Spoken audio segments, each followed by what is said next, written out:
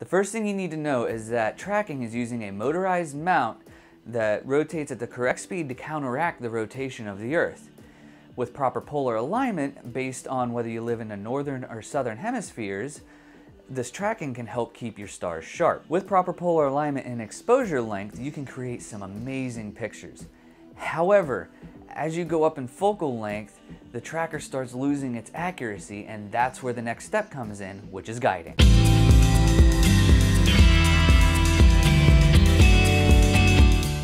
Hi, Dalen here. Here at Astro Escape, we go over all things astrophotography, starting from the very beginner level and working our way up from there. And this is all to help you escape the day-to-day and image the night. If you're new here, if you like what you see as you're watching the video, please consider giving this one a like. So tracking and guiding are two different things, and I've already gone over tracking for you, so let's go over guiding, and let's put this as simply as possible. When you're guiding, you use a second camera to target a star near the object that you are imaging. This camera then tells the software where the star is in the frame and says keep it here. If the star drifts at all in any direction, the camera then tells your guiding software of choice the star moved and where. The software then sends little nudge commands to the mount to correct the drift and to very slowly and subtly correct this. These commands happen very quickly and rapidly to keep the guide star in the same spot of the frame. Now, guiding can help create images where the exposure times can be 10 minutes or more. However, that time limit is usually based on the hardware and its cooling capabilities to prevent overheating. But these long exposures can help pull out details in very faint objects, or can help pull the faint outer areas of very bright objects. Guiding is also needed for dithering, which is intentionally moving that star a few pixels at a time to help calibration frames and your stacking software reduce noise and any other problems with the cameras. Now, like I said earlier, there is some guiding software that helps control things, and there are really two major options. There's PHD2 and there's the ASI Air. Now, there are other guiding programs out there other than those two that I just mentioned. However, quite a few of them actually seem like they're not being updated anymore for either Windows or Mac. Moving into the hardware side of things, keep this one in mind if you still haven't purchased anything yet. All mounts have the capability to track, but some have the capability to do both.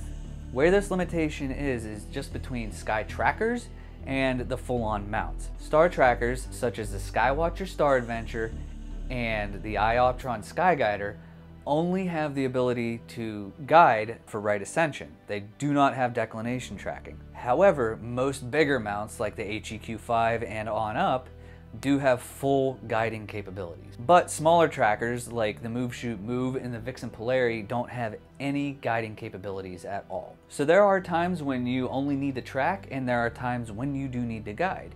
So an example of when only to track is if you're just doing a Milky Way shot.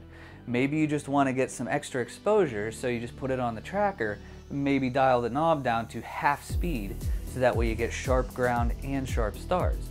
Another good time for doing only tracking is if you're doing a night sky time lapse where you want to pan across the frame.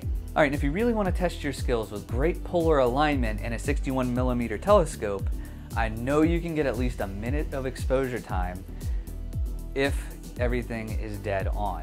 If your polar alignment is dead on for something, say 135mm, you can actually squeeze up to about 2 minutes, but other than that, I would recommend guiding. If you're higher in focal lengths or you want to do longer exposures, I would recommend at least getting a mount that can do right ascension guiding, like a Star Adventure or Sky Guider. Alright, so I do have a question for you. If you already have a guiding setup, what is it? If you don't already have a guiding setup, what are you looking at getting? If you found this video helpful, please do like, comment, and then maybe think about subscribing. I want to thank you for watching. Clear skies.